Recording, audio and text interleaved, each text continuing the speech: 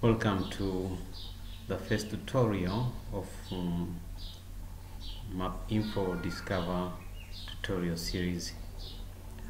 In this tutorial, I will show you how to georeference a raster image.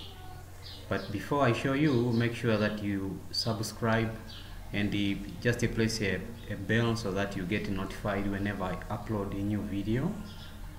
Don't forget to comment and like the video.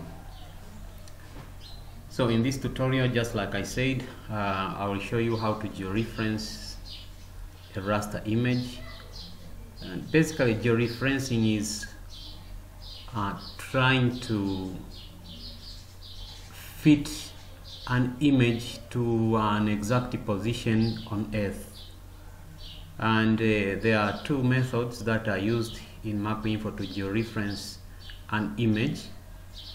The first method is when you have an image which has known points, or you have an image and you have another layer in MapInfo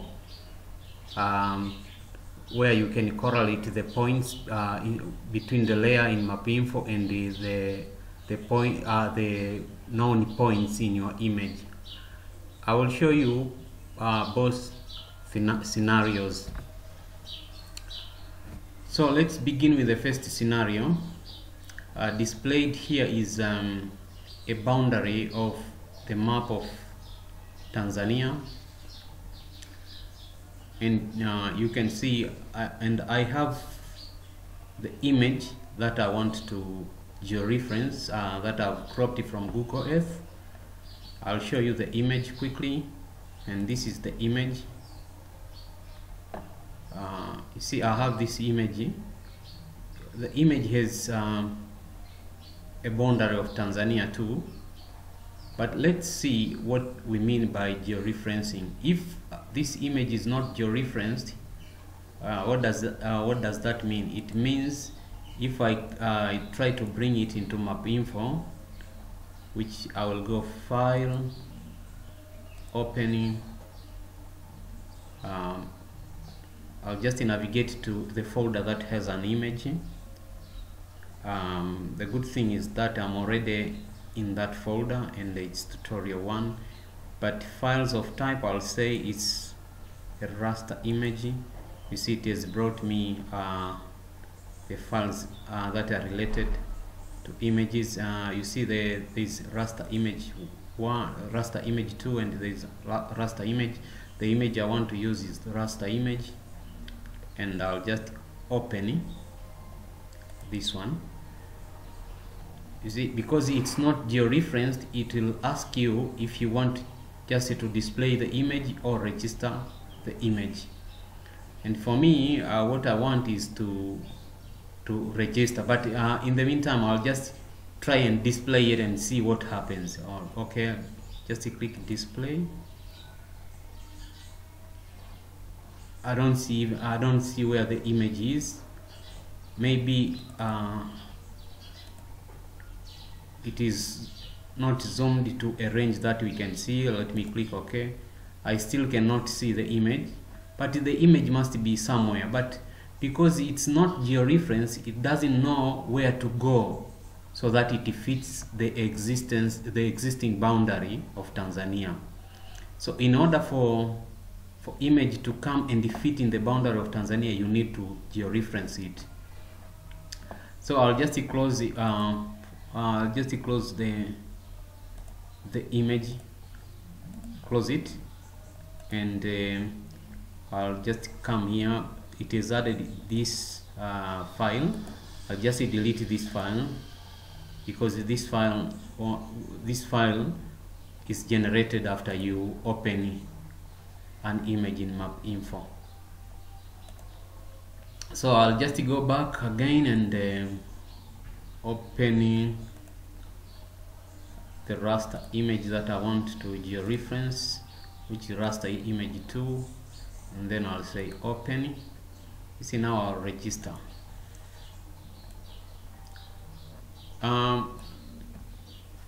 To register, you need to add points.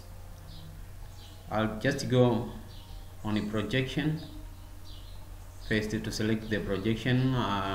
The projection that I want to use is longitude latitude, but should be WGS 84, this one.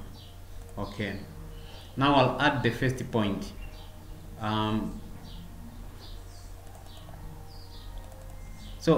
In these two maps, the one which with Google Earth background and the one which is empty here, I just have to look for the points that I'm sure match between the two maps.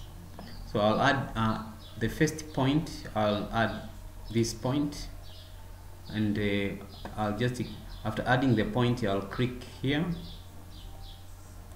So that will be my first point. You see my first point, and I'll come and pick this point from the map. I'll click on the map. Just before I do that, you see here the coordinates have written 0, 0, 0. But now I want to pick from the map the known point, and I'll just come and pick it from the map. You see the coordinates now have changed. It is 30.39 and just like that. So the second point that I know from this boundary is this one, which matches this one on this image. I'll add another point, and I'll just click here, click OK, then pick a point from the map and click OK, and then I'll come to the third point. Maybe I'll add the third point. The third point is this one. I'll click OK, and I also come here and see I've already picked the third point. Then I'll come to another point, which is this one. I'll add a point and click here, click OK. Then I'll come and click here and click OK, and then I'll come to another point, which is this one. You can add as many points as you want, but I'll just add this as the last one. Just click here and add this point here, click OK, and come here, click. There you go. If you are happy with the points that you have added, you can still add as many points as you want, and now if you click OK, voila, you can see it is now plotted. Let me this is another thing. If you want to add just a boundary, if you want to modify your boundary, just do that and maybe use a red color so that I see.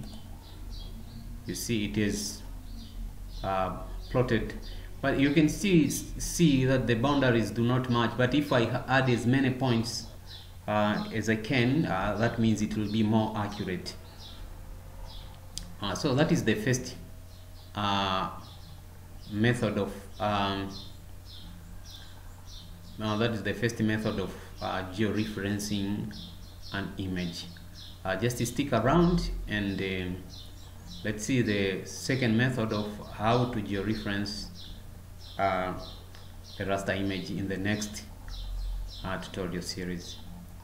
Thank you very much for watching. See you then.